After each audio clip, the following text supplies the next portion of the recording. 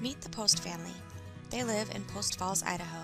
They're homeowners, and each June they receive a property assessment notice from Kootenai County, along with all other property owners in Post Falls. In December, they also receive a property tax payment notice from Kootenai County. The property taxes on the Post's property tax notice reflects a portion of each local taxing district's budget and is based on the assessed value set by the Kootenai County Assessor's Office. Let's assume 3 houses each have an assessed value of $100,000 and the combined budgets of all of the local taxing districts is $900. To calculate each property's tax rate, the $900 total combined budget is divided by the combined assessed value of all 3 properties, equaling $0.003. That means each property owner would pay 0.003 times the $100,000 assessed value of their property, or $300.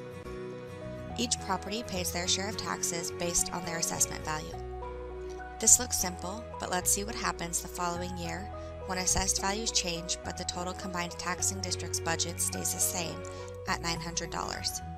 House number 1 is now assessed $150,000, house number 2 at $100,000, and house number 3 at $70,000. House number 1's assessed value increased by 50%, house number 2's value stayed the same, and house number 3 decreased by 30%.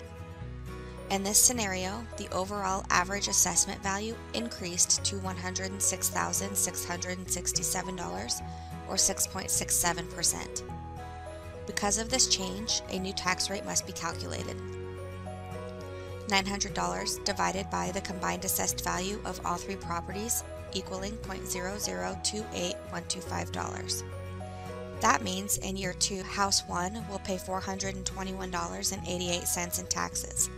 House 2 will pay $281.25, and House 3 will pay $196.87. The county still collects the same $900 needed for the taxing district's budgets, but House 1 now will pay $121.88 more, House 2 will pay $18.75 less, and House 3 will pay $103.13 less in taxes than compared to year 1. As you can see, how your taxes change each year depends on how your property assessment changes in comparison to the average assessment changes in the taxing district. Here, the average assessment increased by 6.67% in year 2. Because the assessments for houses 2 and 3 were less than the average, they had a tax decrease, even though the total amount of tax dollars collected stayed the same. House 1, with a 50% increase in assessment value, had a significant increase in taxes.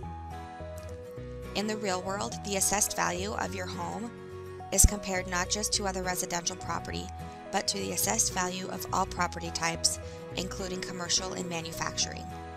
If residential values increase faster than commercial values, the residential owners will pay more in taxes even when the taxing district budgets are not increased, just like Property 1.